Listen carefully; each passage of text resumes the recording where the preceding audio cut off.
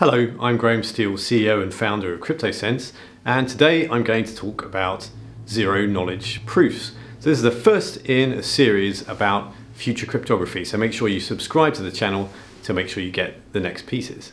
So zero-knowledge proofs, well, it's a pretty strange name. What exactly does that mean?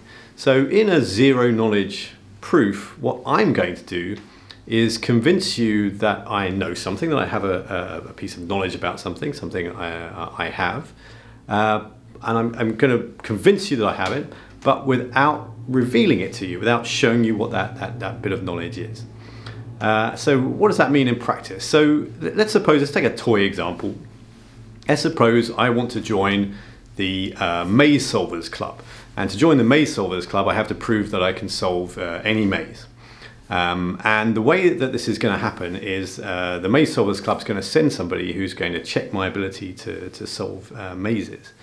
But I don't actually want to show this person how I've solved a maze, because I don't want to give away any information to them that might actually help them, in case they're an imposter or something, if they want to copy my routes.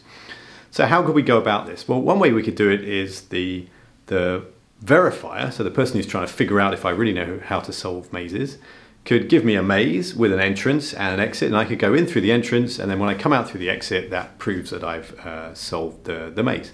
But the verifier was outside, so they didn't see what I did, they don't learn anything about the route.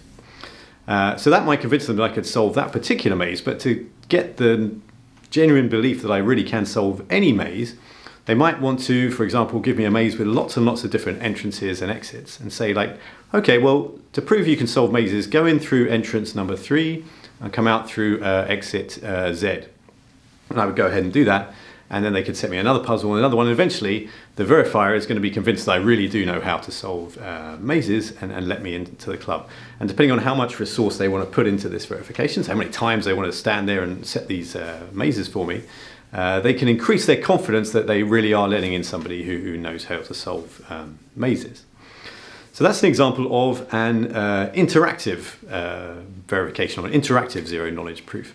For this kind of mechanism to be useful in practice in cryptography, in machine protocols where we're trying to optimize, do things quickly, we need non-interactive proofs. But these are possible with certain new innovations, and if we are okay about certain cryptographic assumptions. There's a particular kind of non-interactive zero-knowledge proof called a ZK Snark, which is used in the cryptocurrency Zcash, which trades about $500 million of worth of cryptocurrency a day, with really good guarantees about privacy and anonymity that come from this use of zero-knowledge technology.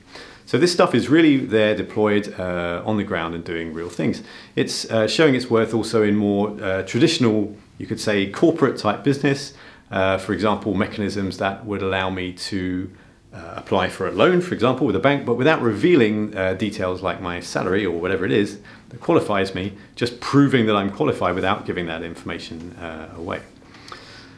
So zero-knowledge proofs are a super exciting new part of cryptography that is really being deployed in a lot of places right now. If you want to find out more about it, we've got a nice blog article written for us by Jared McGuinness that you can go through. There's a bunch of references in there to learn more about it.